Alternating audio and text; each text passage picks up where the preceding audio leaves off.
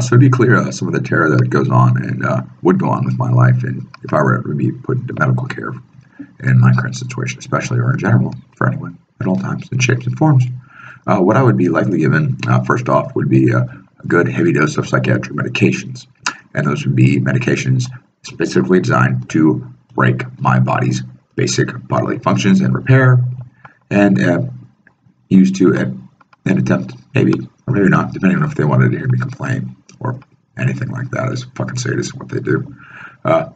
Designed to make my body feel worse, terrible, gross, basically collapse and destroy itself as slowly and terribly and destructively as possible, prevent regeneration and healing, destroy nerves horribly and disgustingly, causing worse spasming and ticking, and more spasming and ticking, and causing spasming and ticking in general.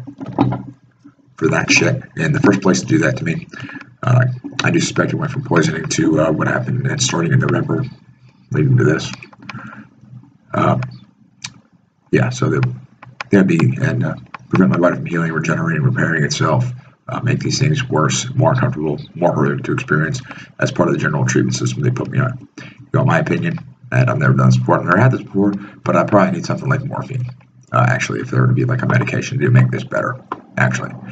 And never done heroin, never had access to heroin, wouldn't know good or bad or anything other than what I've seen on TV for how to use it. So, and you know, especially with some of the things that are going on, I wouldn't trust the coordination to put a needle in me anyways. And I've never done that. I was always working against it, especially including by people that did that as a you know, end of life sort of suicidal situation to get involved in. But hell, you know, not my life, not the way I do it, not the way I would do it. But you know, I would, you know, need something at the level of morphine, I think, to cope with what's going on. And it's strange because there are ups and downs in terms of my energy and things like that.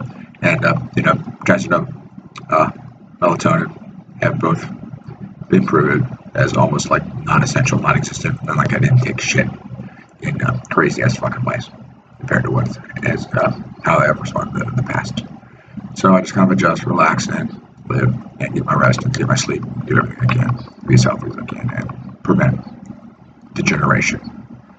Because there are ways to do it, and there are ways that I'm like, should I eat? Should I not eat? I mean, I've been eating like 4 or 5 meals a day, things like that.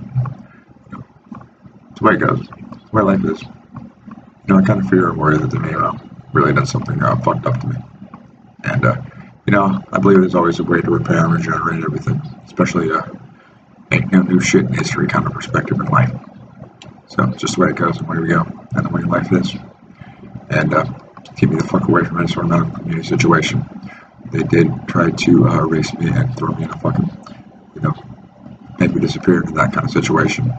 And, you know, I do thank everything out there and the greater world and universe that man did that.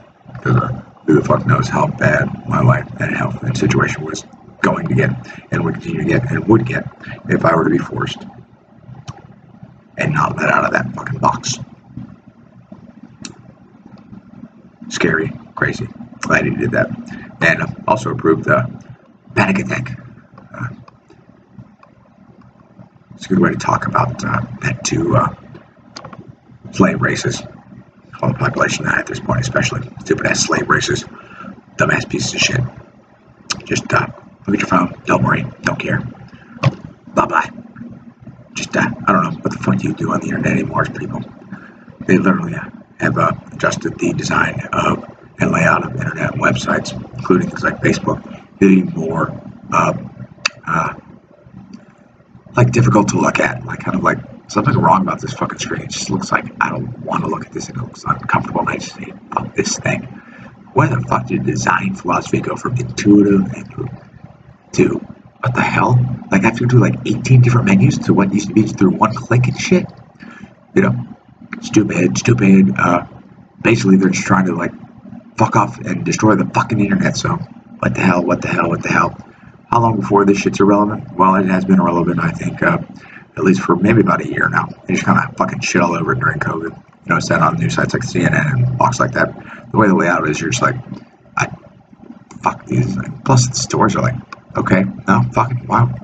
You know, What's your reality verification system? What's going on in the world around you? What's relevant? What's not? Well, sit in your home and start texting people or do something stupid like that instead of walking outside and taking a walk. And, well, maybe you've never done that before, so how do you fucking handle anything out there? Anything at all. You're not. Goodbye. Race to die. Have a great day. I was actually,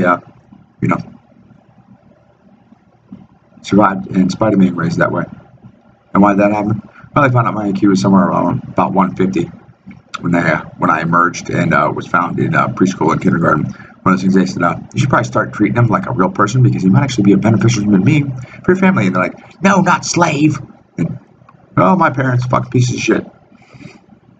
Like I said, rather be a slave baby, born slave, than little David, trained to say it as a slave master. Toot there. Stupid. Thought you might have wanted to get away from being a part of that family and that shithole life. And you were just stalking me to start this and do this. And, dude, can't fucking believe what kind of shithead. I mean, I hope when you die and you get to look back on the road your entire life, I hope you see what everyone else does about what a fucking embarrassing person you are as a human being. And actually, like I said, stupid. Stupid. I got punished for what you did. Honestly. All the time, and you know that. And fuck you as a person. Spoiled ass, overprivileged piece of shit. If I can go back in time, shit, man. 20-year-old Mike might have set you up for a nice little fucking greeting from the community when you started to try and come around.